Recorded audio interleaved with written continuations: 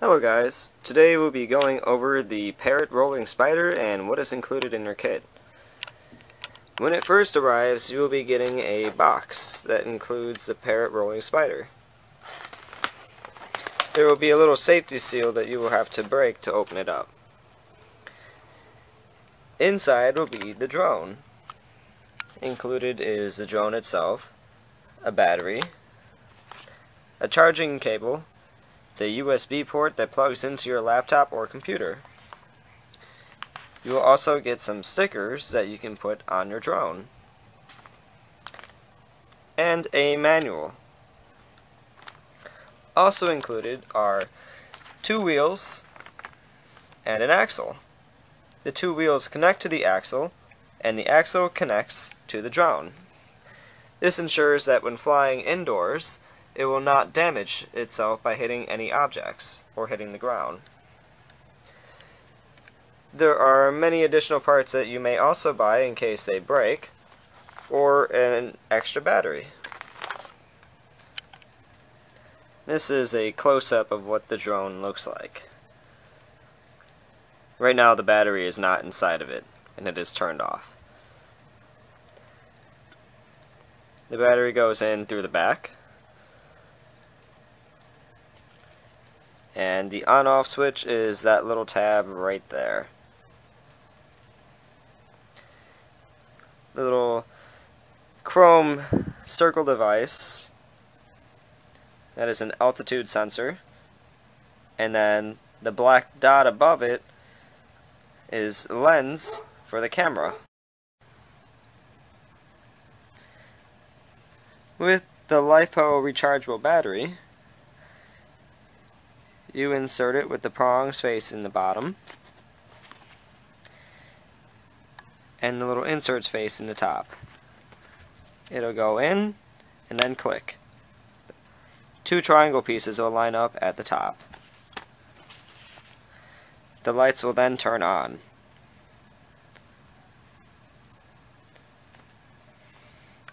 And then the lights will turn green when in standby mode.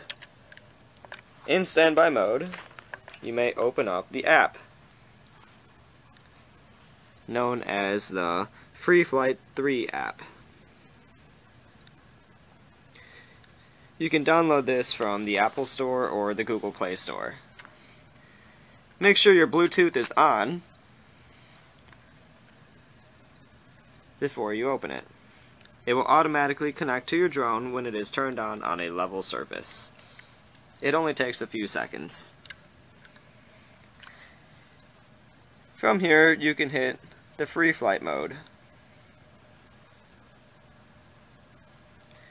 It takes a couple seconds to load up, and then from here you can start your flight. Before you start your first flight, make sure the battery is fully charged.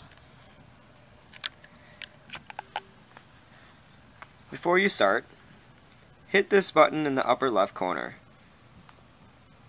This button calibrates it. The second button is your settings button. From here you can go to your pilot settings, such as your maximum altitude and your max inclination. You can also switch your joypad inverted or not. You can swipe to the side and choose your 3 piloting settings: Ace, Normal, or Joypad. From then on, you can go to your max vertical speed, whether you have wheels, and the emergency cutout. If you crash, the engines will turn off. And then your max rotation speed. You can also change the name. And then this shows the current software update. On the right side of the screen, at the bottom, you will notice your battery percentage. This is the battery percentage of the drone. This button up here in the middle are your flip options. You can choose a front flip, back flip, so on and so forth. During flight, you double tap the screen and your drone will perform a back flip or front flip, or whichever flip you chose. This button over here is your free takeoff. Once you enable it, this will allow your drone to take off just by throwing it rather than setting it on the ground. At which point you can hit the land button at the bottom and the drone will land. Another option that you see is the camera button.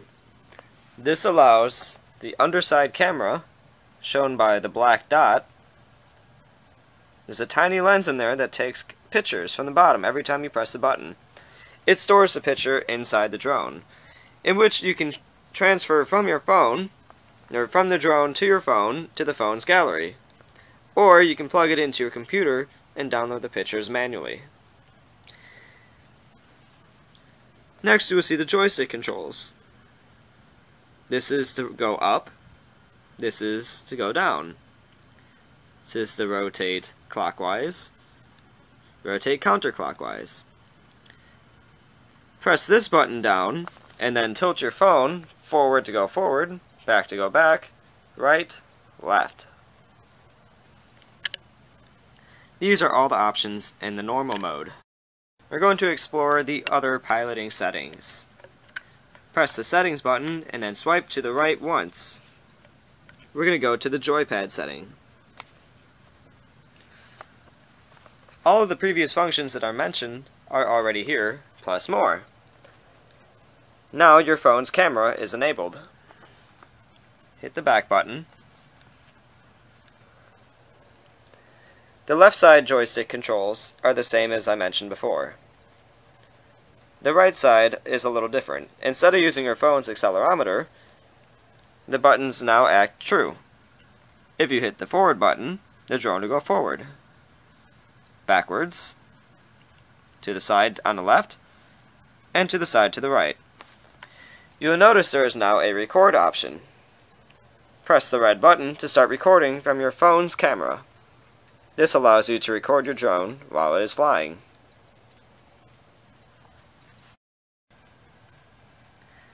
You will now notice that the wheels are now attached to the drone. They are connected through a single axle through the middle, with a wheel attached on the right and left sides, and then attached in the center to the drone. As mentioned before, the wheels allow the drone to be protected from objects during flight indoors. The wheels also allow the drone to move forward, backwards, left, right, up the walls, and on the ceiling. We're now going to go to the settings. We'll swipe to the right. Notice we are on Ace mode, which allows different controls. And for use of the wheels, make sure the wheels button is selected. This will allow the use of the wheels. You may return to the screen. You also notice at the top there is an emergency button. In case the drone is ever stuck hitting the ceiling, you may press the emergency button. This will cut off all the engines. You will notice that with the wheels option selected, the bottom left corner of your screen will represent that. When the wheels are unselected, it will show the drone itself without the wheels on the side. In Ace mode, we do have different flight settings, such as 180-degree turns and 90-degree left and right turns. This is it for the tutorial with the app and the software.